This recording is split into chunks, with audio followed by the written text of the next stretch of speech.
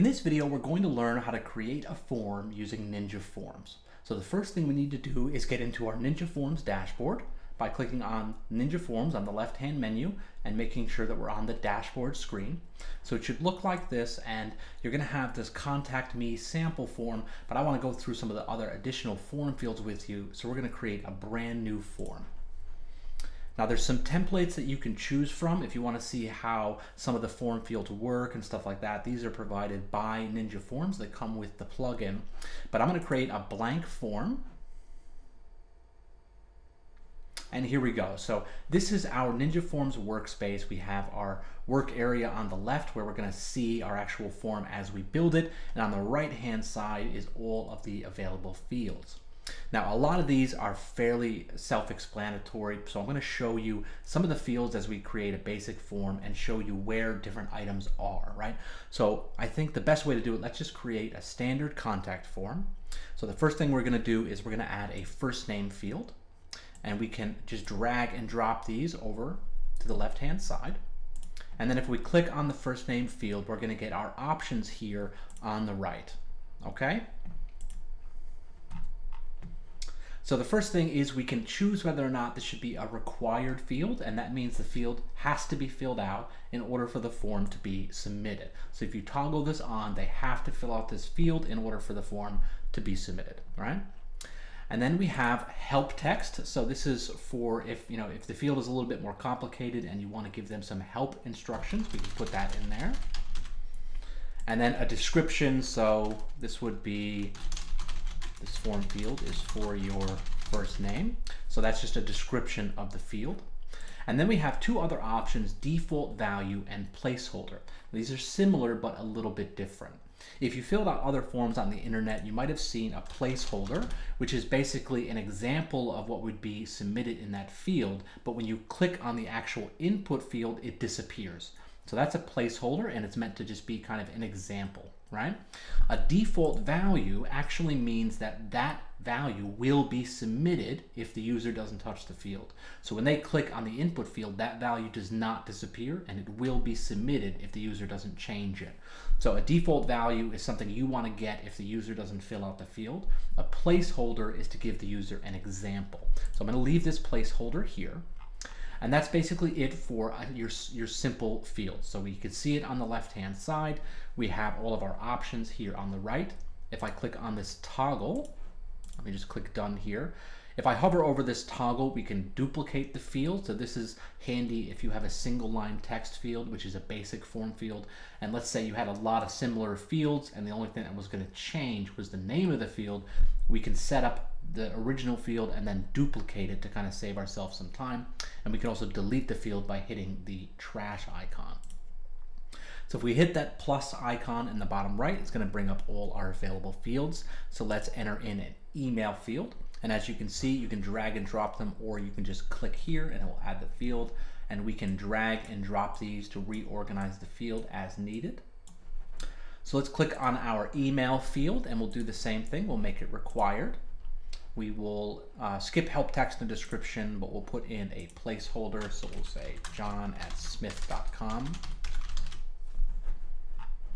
And then we will click done, go back to our fields, and we'll add in a paragraph text, which is a way to get like an actual message box. And that's usually what that's used for. So paragraph text, we'll click on that field and we'll call that message. So if we change the label, that's going to change what the name of the field is for the user. So if you didn't want this to say first name or email, you can change that to whatever you prefer.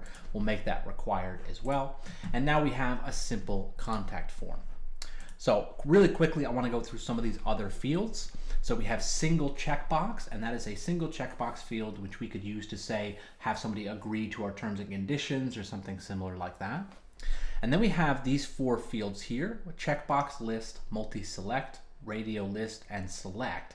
And those are fields that you'll use if you want to give somebody the ability to choose from certain values. So you want multiple options, and they can either choose one or more of those options depending on which field it is. So checkbox, list, and multi-select, that allows your users to select one or more options. Radio list and drop-down select, that allows your users to pick only one of the options. So So depending on how many you want them to fill out, you can select which field you like. And the only difference between, say, checkbox list and multi-select and then radio list and select is the way that the interface looks. So the checkbox list would be checkboxes and they can check one or more. Multi-select would give them a small window. They would see all the options, and by holding either the control key or the Apple key, they can select more than one. Radio list is the little circular selectors where they click on the circle and it fills it up. That's called a radio button, and that's a radio list. And as they select a second option, the first one deselects, so they can only pick one. And a select is a drop-down field, which I'm sure that you've seen. Then we have paragraph text and single line text. This is a kind of basically a simple field where you can call it whatever you want. So a single line text is for random fields, whatever you might need, but it's for one line or a short answer. A paragraph text is something like a message box where you're expecting multiple lines of text. Then we have user information fields, things like address and city and state and phone number and zip code and email address. And those are all just kind of formatting what's allowed to be entered into that box. And they all have their own kind of options, which you'll see on the right. Then we have pricing fields, and we're going to get that into in a separate video under calculating fields. And then we have layout fields. So our HTML field is mainly used if we want to, say, have a paragraph of text between fields. We would use that HTML field. So you would just type in your paragraph text here, and that's just a way to kind of display text or information or instructions between fields within our form, and it allows basic HTML formatting. So for now, I will delete that, and I will also delete our checkbox list, and we'll go back. And a divider is just a way to create, different sections within your form. We can do that by using the divider, which will just put a dividing line between sections. And then we have some miscellaneous fields, hidden fields, and CAPTCHA and anti-spam I'll cover in separate videos or tutorials. A numeric field is just a field where you're expecting to get a number. And the star rating is if you wanted to, say, create a review form, you would be able to add a star rating in so they could select 1 through 5. So that's basically it for form creation. It's pretty straightforward. You can play around with the fields, drag and drop them as needed, create your form, and then we'll go into emails and actions. And you can create more than one of these. So if you wanted, for example, when somebody fills out your form, multiple people to be emailed, you could set up multiple emails and actions for that. The success, let me just show you, add a new one. So we have a couple options here. WordPress hook, that's more for developers. Email is to send an email, whether to the user that filled out the form or to an administrator or somebody else. Redirect is to redirect that user to a different WordPress page after they've submitted the form. Store submission means that the form will be stored in the back end, so you'll be able to review all the submissions that that users submit through your form. All of those entries will be stored and viewable in the back end. And then success message is just a text message that they are shown after they filled out the form. So, and then with some extensions, you can also add some other actions here, but we'll cover those separately. So for right now, we have a success message that is shown, and you can edit these by clicking on the cog icon, and you can change the message that's shown, etc.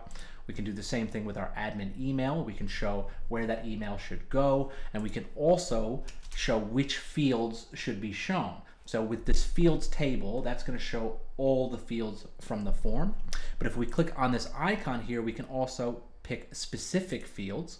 And what this allows us to do is, if we wanted to format this email, so we could do something like name and then go here and click first name, it's going to have this in the email with whatever the name is here. So we can format this email to kind of clean it up.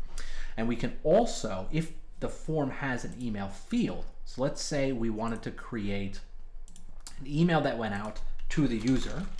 So if I fill out the form, they're going to get a copy of it. And the way we do that is we have that merge tag icon again here. So we can get rid of admin email, and we can say whatever's in the email field. I'll just do that again. So this is the email field, and it's here because we added an email field to our form. We click on that, and then whatever the email address is, it's going to send the the notification email to there. So if they filled out that form and they entered in their email address, if we use this to insert that email field into the to form, it's going to send that email to them, and then we can change the subject line, and we can format this any way that we would like to. So that's basically it. After that, we have some advanced stuff, but we're going to deal with that in other videos. So what we're going to do is publish our form, give our form a title, have this toggle to add a submit button because there may be situations where you don't want your form to have a submit button, and then click on publish. And then we can close this down. We can go to our pages, click on add new, and we'll just say Ninja Forms contact form. And then we can use this button here to add form, select the form that we just created, which is sample contact form, insert, click on publish, and then if we view that page on the front end, we should now see our Ninja form, and here it is.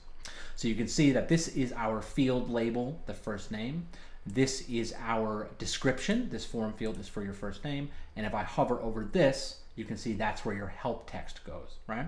So those, and now this is our placeholder. So you can see I put in John, but as soon as I type, it disappears. If that was a default value and I typed, we would see something like H John, right? It would just insert it, but it wouldn't remove what was put there. So normally you'll be using placeholders. And then we have our email field and our message. And if I submit this, I will get an email. Whatever email I put in here will get an email notification. I'll be shown some text, and it will also store that submission so I can view them in the back end under submissions.